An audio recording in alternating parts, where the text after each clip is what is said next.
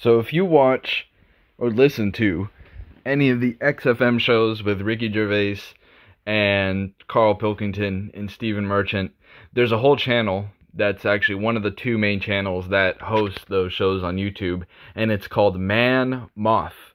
And that name is derived from one of the early episodes in season 2 where they're discussing the news, and I think either Steven brings up the story where they discover that they were cloning a mammoth, and Karl mishears it, and there's a pause, and he says, "Man, moth," and the other two, they erupt in laughter, and the reason being is that Karl thinks that they've cloned a man and a moth, as opposed to the mammoth, which is as they call it, the large hairy elephant.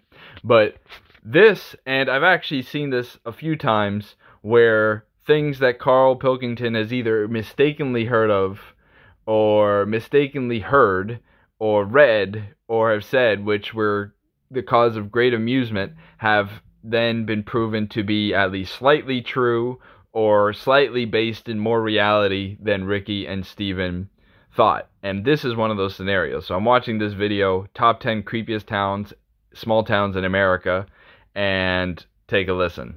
Point Pleasant, West Virginia. Upon arrival, it isn't hard to see why the town's most infamous citizen, the creepy humanoid moth-like figure known as Mothman, called Point... Mothman. Mothman. It is a real thing. It is real enough that they built this structure. Like, I have chills down my spine. Not only because this is a creepy looking thing, but because it was said in the XFM shows.